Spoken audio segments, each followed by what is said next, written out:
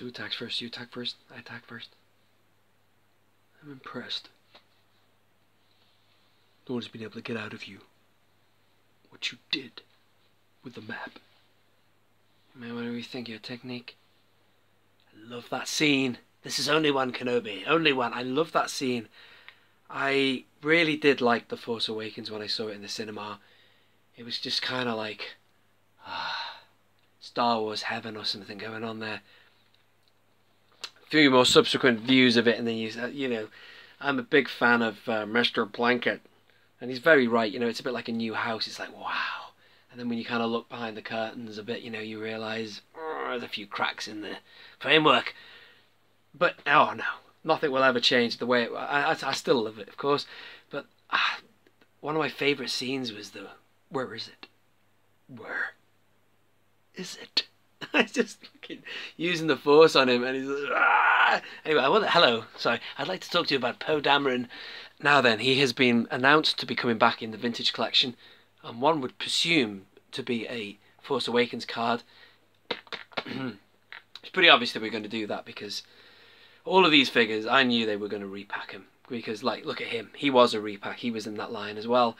Funnily enough, ironically enough, I got this one not long ago from the Entertainer for £5 in the UK, so he was a very hard find a while ago, not long ago in the UK. Now you can walk into a shop and just get him for a £5. But even though I now have him, this is one I'm going to open up for you later. Stay tuned. I'm going to open him up and I'm going to show you all the other Poe Damerons I have and talk about this new one they're going to bring out for the Vintage Collection.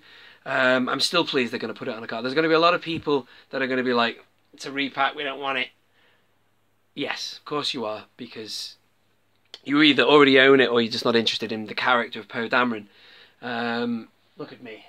I'm a carded collector. I can't wait to have him on that card. That'll be ace. And also, it's not going to be completely the same as this one, even though I have to say that this is a... I'll show you later. I'll get out of the package and you can't really see it there. It's an updated head sculpt, isn't it? So, apparently it's good. But that's really good Oscar Isaacs, that I think. But yeah, they've done something to it. So anyway, so it's going to be kind of half new or partially new.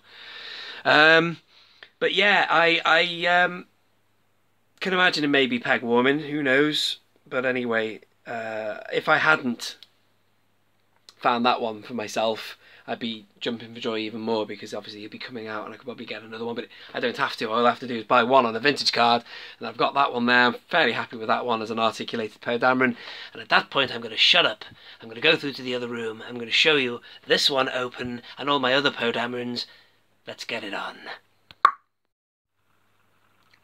Alright, here we go. So this video is kind of relevant because it's topical at the minute, because Poe Dameron is the latest announcement for the Vintage Collection, as mentioned before.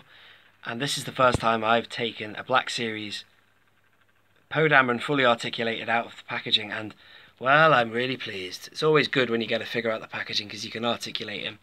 That's all I want to do with him as far as a pose is concerned for Poe, a pose for Poe for now. But there you go. That just shows you the power of articulation, especially in arms, because, you know, much as some of these figures are really great, these 5 POAs, the texture and the sculpts and head sculpts and whatever else are really good.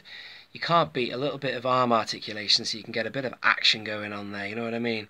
By the way, I have a stencil with only one Kenobi on it, by the way. I've noticed a few of my co-YouTubers are announcing merch and stuff. I thought you needed hundreds of thousands of subscribers to do merch, but if any of you would like an only one Kenobi t-shirt, it could be arranged with that stencil there. But anyway, back to Poe. So for me to do a review of this figure is a little bit old now. He's been around for a while, but as I said before, he will be coming back, albeit with an updated head sculpt. But that one itself is not that bad at all. And on that note, I thought I'd show you some of the old figures for Poe Dameron. Going back to this one, this was the first, I believe, the first figure for Poe that ever came out. The first waves of the Force Awakens line.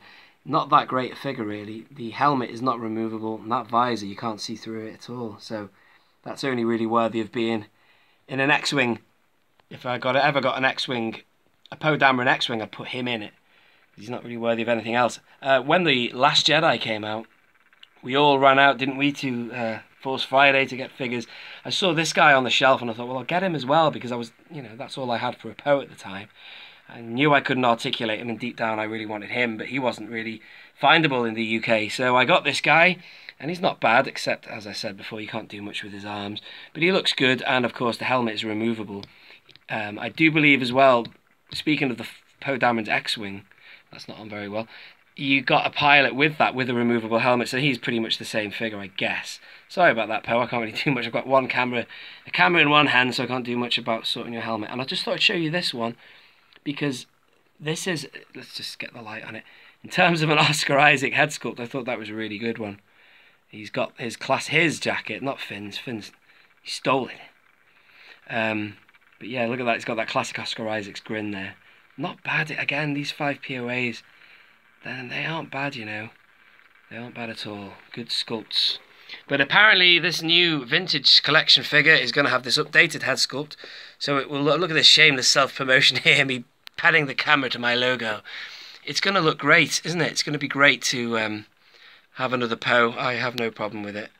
I think everybody should buy it as well. So they've got one with an updated head sculpt, a half-decent one as well. Even though this one, as I say, is not that bad. I think he's even got a little bit of stubble. But yeah, I just love Rebel pilots, man. It's nice to see a little bit of continuity with the original trilogy.